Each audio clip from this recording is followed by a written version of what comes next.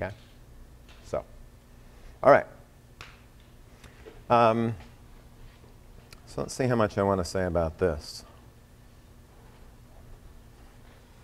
Okay. Well, there's other methods called multi-step methods. So if you look at a method like this, this says, you give me the value at yn, and I'll give you the value back at yn plus 1. Okay? This is called a single-step method. In other words, it uses the value immediately before to get the next value. It doesn't need yn minus 1 or yn minus 2 or anything like that. Okay? So that's called a single-step method. A multi-step method uses more than one value, previous value, to find the current value. So for example, you might have a method that computes yn plus 1. It needs knowledge of yn and yn minus 1, which was the iteration before the last iteration. Okay? Those are called multi-step methods. And this is the general development. I used to do more of this, and I'll explain why. I'm going to have to explain it a little more quickly than I used to in the past. So you have this equation here, right? This is your differential equation. This is the thing you want to solve. That means you want to integrate this equation, right? That's what it means to solve a differential equation, is integrate it. If it's a nice differential equation, you can solve it analytically by integrating it, but usually you can't. But you could do this. You can separate this equation, right? Separate and integrate, right? You've done this before. So what I'm doing here is I'm separating this equation, putting dy over here, and then putting f of x dx over here. And then I'm integrating this between xn and xn plus 1. Okay? Where again, xn and xn plus 1 would be two of these values separated by a distance h. Okay? The good news is that you can obviously integrate the right-hand side, because that's how the left-hand side, that just gives you that there. Right? I mean, the integral of dy is y. And then you have to evaluate y at the two limits. That's those two values right there. Okay? The problem is you can't integrate the right-hand side. If you could integrate the right-hand side, you wouldn't do numerics. You would just integrate it and get the answer. Okay? So what are you going to do if you can't integrate the right-hand side of the equation? Whoops. Well, substitute in something that approximates this function that you can integrate. Right? And perhaps the easiest thing in the world to integrate is a polynomial, right? So if this function f was a polynomial, you could integrate it. Everyone knows how to integrate or differentiate a polynomial, right? So if you do that, you get an equation that looks like this, where this p of x here is going to be a polynomial approximation of that function f. Right? And if I gave you a cubic, you could integrate that, and then you could get an answer, right? So the question is, how do you come up with that p? Right? The polynomial that approximates the function. Okay? Depending on how you construct this polynomial, you get a different method. Okay? So there's ways to approximate a function with a polynomial. You construct something called an interpolation polynomial. I'll just give you the basic idea, but I won't be able to go through the details. So if you had a function, let's say, that looked like this, okay? And then let's just say you take an arbitrary function and you wanted to construct a polynomial that went through those 4 points. You can guarantee there's a cubic polynomial that goes through all those 3 points. Something called the Weierstrass theorem. It's one of the most famous theorems in real analysis. So it says, if you want to interpolate, right, if you want to interpolate 2 points, a line is enough. You agree? A line goes through 2 points. If you want to have a function that goes through 3 points, you need a quadratic. If you want a function that goes through 3 points, or 4 points, you need a cubic. And this goes on ad infinitum. You can interpolate 100 points with a polynomial that's 99th order. It's guaranteed. Okay? So there's ways to construct these polynomials. Okay? So what you do, which I'll show you on the next page, is you construct it from, you evaluate this function at some points, like for example 4 points or 3 points. You construct a polynomial that interpolates those, then you integrate the polynomial, and then you get a method. Okay? So for example, there's something called Adams-Bashworth method. The Adams-Bashworth method is based on constructing a polynomial that interpolates these 3 points. In other words, it's a polynomial that goes through the points xn, yn minus xn minus 1, yn minus 1, also n minus 2, and n minus 3. So these are the 4 previous solutions, right? The last one you got, the one before that, the one before that.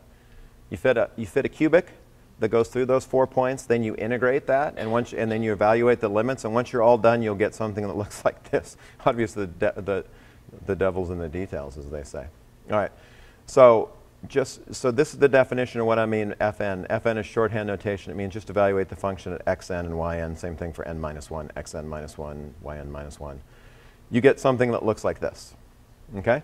Now, why do you call this a multi-step method? Because you can see to get the value at yn plus 1, I'm using values at yn, n minus 1, n minus 2, and n minus 3. It uses more than just the pass value, which is yn. It uses 4 pass values. Okay? All right. It's an explicit method because we know all this stuff, right? Because we already have done the previous iterations to generate all these. So it's easy enough to evaluate this. It requires 4 function evaluations, 1, 2, 3, 4. Okay? And these coefficients you get by actually performing the integration. All right, and it's a relatively high order method. The Euler method, right, is order h. The Runge-Kutta method I showed you before is actually order h to the 4th as well. Okay. So that's an alternative. You can see one of the problems you're going to have is getting this iteration started, right? Because if you want to generate y1, you need y0. That's OK, because that's the initial condition, y0. But you also need y minus 1, y minus 2, and y minus 3, right? And you don't have those. So usually to get this iterative calculation started, you have to use a single step method to generate the first 3 steps, and then you can switch to this method, right? So for example, you could use this Runge-Kutta thing to get y1, y2, and y3, and then you can launch off with this. Because you don't have a y minus 1 or y minus 2 to get started. All right? All right. I think I'll skip this. This is another method. It does a different interpolation. So by interpolating those 4 points, you get an explicit method. If you interpolate the 4 points shown at the top, including the xn, yn, xn plus 1, yn plus 1, then you'll get a somewhat similar equation, except now you'll have an implicit method. Because to compute yn plus 1 requires you evaluate that function. That function depends on yn plus 1. So it appears there, it appears there. So again, not implicit method, you have to do kind of an iterative scheme. Okay? All right. So that's what it means when they say multi-step versus single step. Here's the last thing. I'm not going to go through the details here, which I added this year. But so let's say you had a problem that looked like this.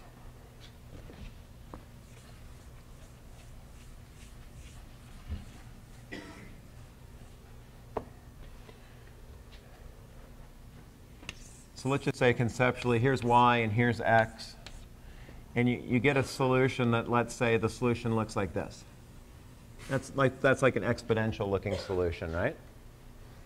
So what you notice about this solution is it changes very rapidly initially, and then it changes very slowly later, until finally it reaches some maybe steady state or something out here. Stops changing. Okay? All right. So with this whole, I'm not going to go through the details here, but the whole idea here is that if the solution is changing rapidly, you need a small step size, right? So I'm sorry to do this to you, but I can't help myself. You might recall when we interpreted the Euler method as finding the slope here, you can see if this true solution is changing very rapidly, in order to get a good approximation of the slope, you'll want a very small h, okay? So the idea is that you would like to use, or you actually need to use, to get an accurate solution, a very small value of h here, because the solution is changing very quickly. But over here, you don't need a small value of h. You can use a large value of h because the solution is changing very slowly. See, so you're in a bit of a quandary there. Because if you use a small step size here, you'll resolve this solution really well. It'll be very accurate, but it'll take a long time over here when it shouldn't. You don't really need it to. It'll be too slow, in other words. If you use too large a step size, it'll be fast, but the solution will be very inaccurate there. So that's not good, right? So most modern codes, in fact, all codes that are worth anything, use something called a variable step size. The code automatically adjusts the h for you. Where's the h? This thing. Automatically adjusts it for you, okay? It does this by using I can't draw a step, but it'll use very small step sizes here, and then when the solution starts changing not much, you'll take much bigger step sizes. This gives you a nice compromise between accurate solution when you need it, when it's changing rapidly, and then fast when it's not changing rapidly. Something wrong? Everyone looks perplexed. Okay. All right. I mean, I'm used to perplexion. I saw something more than perplexion. Okay. So this is called a variable step size. And so all the codes in MATLAB use this. So when you use MATLAB codes, you never specify a step size, ever. Okay? Because there's no reason for you to specify a step size. MATLAB will automatically control the step size for you. And this mathematics here, which I won't go over, shows you how the step size is controlled. Basically, does this control the error? So the way you use a code is you specify how much error is acceptable, and then it figures out the step size that'll make sure your error is that small or smaller. Okay? These are things in MATLAB that you'll probably never change because they have default values. They're called absolute tolerance and relative tolerance. They're usually, I think, something on the order of 10 to the minus 6th. In other words, MATLAB uses these as defaults. You never tend to change them. If you wanted to change them, you would do it in this thing called ODE set, which I explained to you when okay. So you specify what errors, these are so-called tolerances, how much error you'll allow in the solution, and then it'll adjust the step size automatically. So no need for you to do so. No need for you to pick a step size, which is good, right? Because you don't know what a good step size is. And in fact, when we tried to figure out what a good step size was for the Euler method, we came up with this situation, right? That if we picked it small enough, it worked, and if we picked it too big, it oscillated. If we took it way too big, it was unstable, the solution. Not the real system, the solution. And we had no idea where to pick it. We didn't know what H would work, okay? So you don't really have to worry about this, which is nice. Okay. So that's the end of that. Now I want to talk about this. So far everything we've talked about is based on there being a single equation, a single differential equation. No problems of real practical interest involve a single differential equation that involves a system of differential equations. So the MATLAB homework I gave you for the bioreactor problem probably had 3 differential equations, I think. And I think if you're doing the project differential equation, that's also 3 differential equations, as I recall. Okay? So the point of this method is to talk about how you can extend these methods to more than one differential equation, basically. Okay? And the key thing is really this idea of stiffness, which this only occurs if you have more than one differential equation. Okay? So I want to explain that and then try to give you some motivation for why you want to use these implicit methods, right? Because so far this seems like kind of a waste of time. But if the problem is stiff, you'll see it's quite important. Okay. So here's the obligatory explanation of why we care about this. Most problems of interest are going to be coupled nonlinear differential equations, not single one. The only option is to solve them numerically. So if you have sets of differential equations that look like this, so in this case I'm saying there's m of them, m equations. Okay? We want to integrate these things. They're all coupled together, so we have to integrate them simultaneously. Each equation has an initial condition that looks like that. Then guess what? We're going to define a vector of y as in a vector function f and write it in that form. It's nothing new, right? Just a set of differential equations instead of a single differential equation. Y is a column vector with the y stacked on each other. F is a vector function. That's the first element. F2 is the second element, so on and so forth. That's a vector of initial conditions, looks those values. Okay? All right. And then I showed you in the past that if you had a system that looked like this, sometimes some of our problems look like this. You don't know why yet. But if you have a diffusion problem or a heat conduction problem, you're going to get a second order derivative like this appearing in the equations. Because you have like Fickian diffusion or Laplace's law of heat conduction. Okay? And these are things you'll learn when you take heat and mass transfer. And those will yield second order differential equations. So if you look at this, it does not look like that, right?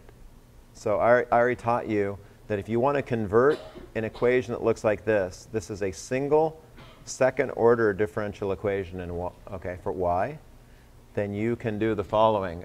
You go back in the notes if you don't remember, but you can define a system of equations where you define a variable y1 to be equal to y, and you define a variable y2 to be the derivative of y.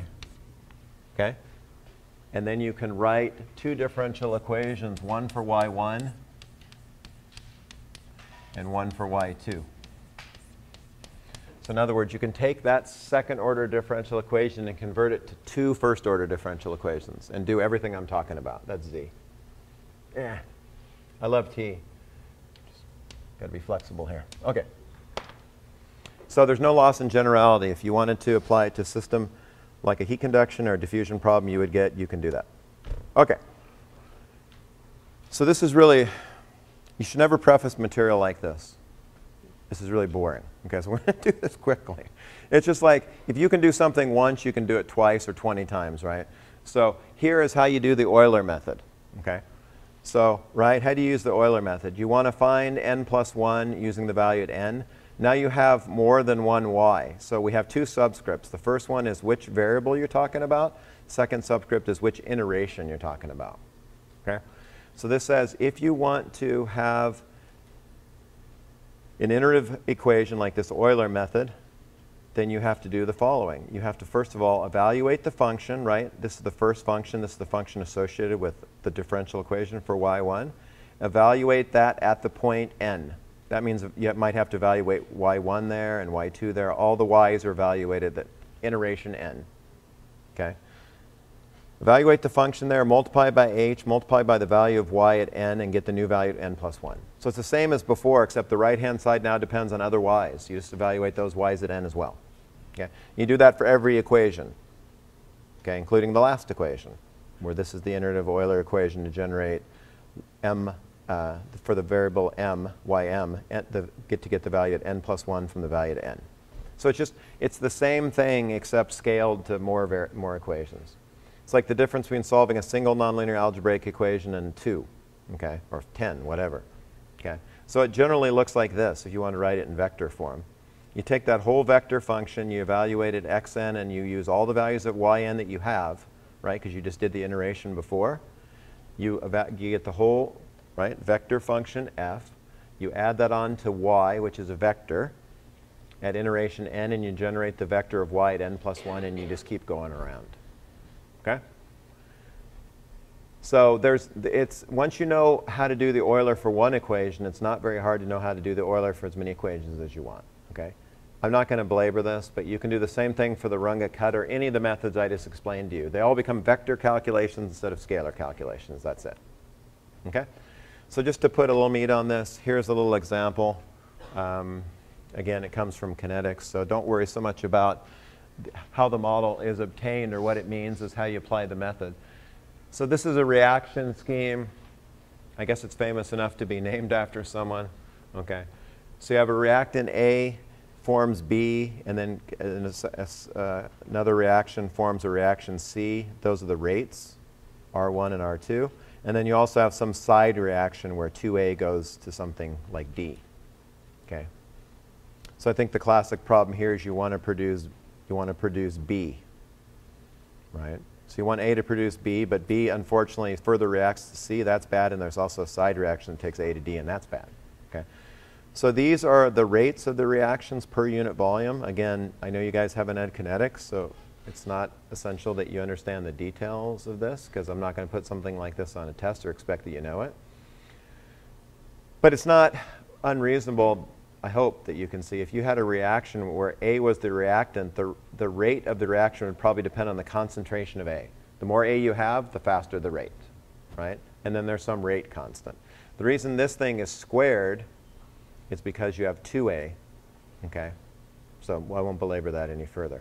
If you write out the equations for this in a continuous flow stirred tank reactor, which you don't need to know, you get these equations here, okay? You get one equation for the concentration of A and one for the concentration of B. And just for your edification, that's the volumetric flow in and out of the reactor. That's the volume of the reactor. That's the inlet concentration of A. And that's it. And the other things are rate constants, as I showed you or talked to you about. Okay. So if you write this out in the form we like, you have this equation. It depends on A and B, right? Actually, doesn't depend on B. But I wrote it as if it did anyway, right? This depends just on A. But generally speaking, I wrote it on all the variables. And this is some other function that depends on A and B. So if you want to apply the Euler method, let's say, to this equation right here, it looks like this, right? So you get two equations, one for A, one for B. So if you want to know what the concentration of A is at iteration n plus 1, you find the value at n, which you already have. You multiply it by h times this function f1, that's this thing right here. Evaluate it at an and bn, which doesn't really depend on bn. And so if you evaluate the right-hand side here at an, you get this equation here. This is not, there's a lot of equation there and almost nothing exciting or challenging. Okay? So I just took the value at n the value at n, took the step size h and multiplied this whole function, and everywhere I have a, I put a comma n and got that. Okay? And then you do the same thing for the second equation. To do that, you need to know the value at a and b at n. So you take the value of b, step size times this function evaluated at n, and you get that. Okay, so this is two iterative equations. To get it started, you start off with knowledge of, what A is, the initial condition.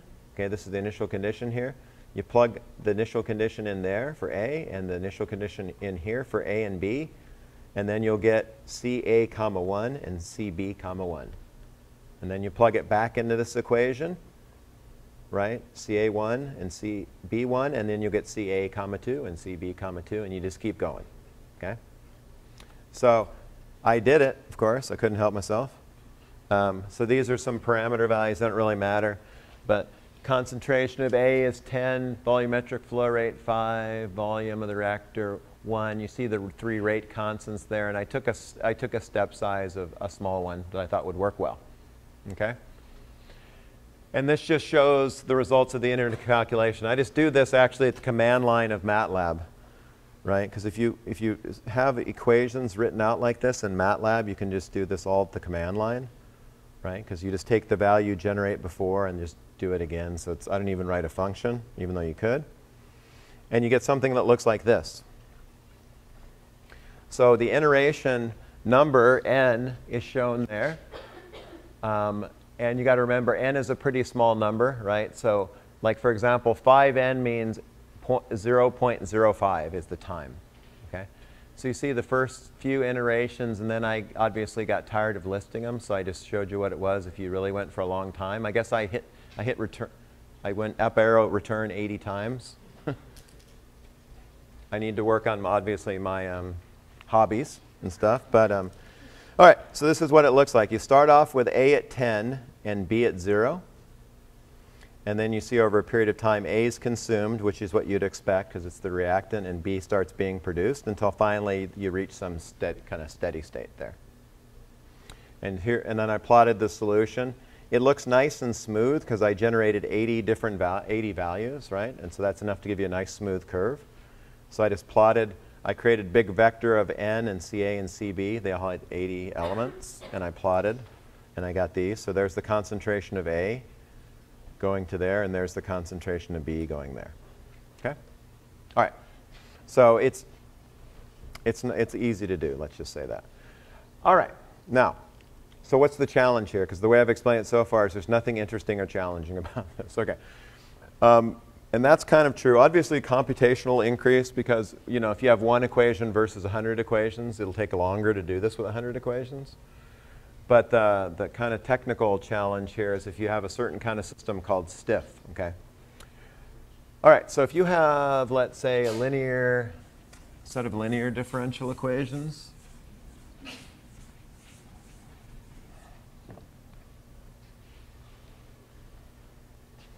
Just for the sake of illustration, you have an equation that looks like this. Right, we talked about how to solve this equation, eigenvalues and eigenvectors. So the key here is you find the eigenvalues of the matrix A, right? And if you do this, you'll find, I don't know, however many there are, right? If A is an n by n matrix, you'll find n eigenvalues, okay? Now, if these eigenvalues, and I taught you this too, I'm pretty sure. In fact, I know I did. You can take these eigenvalues, and in general, these are going to be complex numbers, right? They're going to have a real part and an imaginary part. They might be just real or they might be just imaginary, but in general, they're complex. And you can plot them in this plane. Like this is the real part of the eigenvalue and this is the imaginary part. So if it's something just real, it lies on this axis. If it's just imaginary, it lies on this axis. Otherwise, it's in one of the quadrants, right? And you remember I drew this picture when I told you systems that have eigenvalues over here are stable and ones over here are unstable. Okay. So what does a stiff system mean? So a stiff system might mean you have one eigenvalue there and then you have one eigenvalue there. Like they're really far apart from each other. This one might be -1 and this one might be like -100. Okay? So you remember that if you look at the solution, you might recall that the solution for this looks like this. We don't care what the constants are, and we don't even care what the eigenvectors are. But they depend on the eigenvalues like that, right? Okay. So if you have something that has e to the -100t, this decays really quickly to 0, right? Because that's really high value, -100t. And then you have another term that's like e to the -t. This will decay much more slowly. Okay? So you see what happens here is to resolve this term, you need a really small step size because it changes really quickly. And this one you need to integrate for a long time because it changes really slowly. So these kind of problems tend to be challenging, okay? Because you both have terms in the solution that change really quickly, that you need a really small step size, and then you have other terms that change really slowly, which means you've got to integrate for a long time to resolve their effects, right? If you want to see this term go to 0, you have to wait a lot longer than that term going to 0. So if you have a system like this, it's called stiff, okay? Where the eigenvalues are different by like an order of magnitude or several orders of magnitude, okay? So that's if the system is linear. If the system is not linear, it can also have this. This is what's called, usually called multi-timescale behavior, or separation of timescales. Things that happen very quickly combined with things that happen much more slowly. Very common in chemical engineering, actually. You can also have this in nonlinear systems, but obviously you don't really use the concept of eigenvalues here, because nonlinear systems don't have eigenvalues. And so a nonlinear system that exhibits this kind of behavior might look something like this. So you have two sets of variables, y's and z's. So this is two sets of differential equations. Each is a set, okay? And these variables here are relatively slow, and these values here are relatively fast. How do I know that? Because this epsilon is a really small number, like 0.1 or less, okay? So these z variables quit changing very quickly.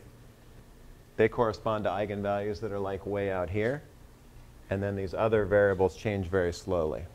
Okay. And so if you have a problem that's like this, then this is much more difficult to solve, and straightforward applications of the things I told you don't work well. You might recall when I did the MATLAB exercise, I went through the different, remember we did that van der Pol thing? And I showed you that we did two examples. Van der Pol where the constant mu was, I think, 1, and one where it was 1,000. And I showed you if the problem was stiff, that was mu 1,000, and used a stiff solver, specially designed, it worked really well. But if you didn't get an answer at all. Like you hit return and we just wait. Remember, I hit Control-C to stop because I didn't want to wait. Because it takes hours if you ever get an answer. So you have to take, if you have sets of differential equations, you have to make special consideration. They might be stiff, and you need special solvers to deal with it. Okay. If you don't use special solvers, you get what I showed you up here. It doesn't give you an answer in any reasonable amount of time. Okay. And for these kind of equations that are stiff, you really want to use methods like this that are implicit. These explicit methods don't work at all well on problems that are stiff. You really want to use implicit methods. Okay. And so they offer, so just so you know what I mean, so everyone knows what, I guess you know what speed means. That means like I hit the button, how quickly do I get an answer? Computational speed. Stability means, is the solution of the equation stable? It doesn't mean the actual system is stable. It means is my numerical solution stable? So, oh, sorry. So you might recall when we did the other example way back here, this was only a single equation, but here's an example where the numerical method was unstable. Not the system, not the real system, but my attempt to solve it, right? So if you have sets of equations, more than one that are stiff, and you use an explicit method, it's very likely that something like this will happen, or much more likely than if you use an implicit method. Okay? Okay. So what I'm telling you, and I'm not giving you a lot of proof of this, if the system is stiff, you want to use an implicit method. Okay. So the next question is, well, how do I know if the system is stiff? And the answer is you usually don't know if it's stiff. Okay? My experience is that once you get to a system of reasonable complexity, like if you have one equation, it probably won't be stiff, 2 or 3. But once you get to a complex system, it's almost always stiff. Okay? So here's the upshot. If the problem is not stiff and use a stiff solver, you'll waste some time. Like it might take 3 times longer than it should. But if the problem is stiff and you don't use a stiff solver, you'll never get an answer. Right? So it's always better to err on the assumption the problem is stiff until proven otherwise. Right? And the other thing you can do in MATLAB is you can just try the different solvers. I showed you how to do it. You just try each of them. You can just, you have ODE 1.5 or 4.5. You run it. Then you just change the 4.5 to 1.5s to switch to a stiff solver, rerun it again, see which one's faster. But the main point here is you have to customize the solution method to the problem you're working on. Not one method works best for all problems. And that's a general theme of all numerical methods, is that once the problem becomes non-trivial, nobody can write one method that works well for all problems. Okay? So if the problem is stiff, you need a stiff solver. If the problem is not stiff, you can use a stiff solver, but you'll kind of be wasting time. But we do this a lot in my research group, and we just always use stiff solvers, just because the problems we work on are large, and usually they're stiff. Okay? And so this is just a vectorized version of the Euler method, right? This is the implicit method. We call this the backward difference, right? And the key here is you evaluate the function, in this case, vector function, because you have more than one equation, at the point n plus 1. So, right, it looks like this. It's just a vectorized version of this equation right here. And, of course, the disadvantage of this is you have to solve this nonlinear algebraic equation to find yn plus 1. And so if you're doing it this way, you have to solve a set of nonlinear algebraic equations every iteration. But it ends up working, you see. You'd rather have high computation where you get an answer and it's stable than quick computation where you fail. So this is more complicated. It requires more computational overhead, but it's worth the effort. Okay? And the idea is MATLAB does all this stuff for you, you see. All you have to do is pick which solver you want, and it takes care of all the calculations. So the easiest thing to do if you use MATLAB is simply pick different solvers and see which one works best for your problem. If you have the problems like you're doing on your project, they'll all work well. And they'll all be fast because the project's so simple. No offense. It's just 3 equations. But if you start getting, like if you want to do a simulation of a distillation column, you might, if you built a rigorous model of a distillation column, which you might not do in MATLAB, but if you did, that might be 300 differential equations coupled together. And then which method you use would be very important. Okay? All right, so what do I want to do with this? Trying to figure out where I want to stop here. I'll just keep going until I run out of time. We have the evaluation, so I want to leave you like 10 minutes, and I want to comment a few things like I'm looking for. I'm looking for insults, actually, because those are a lot of fun. No, I'm just kidding. I always say when you do the evaluation, you can say anything you want about me, but just leave my family out of it, okay? All right. All right, so let's do this little toy problem. I don't think I'll probably complete it.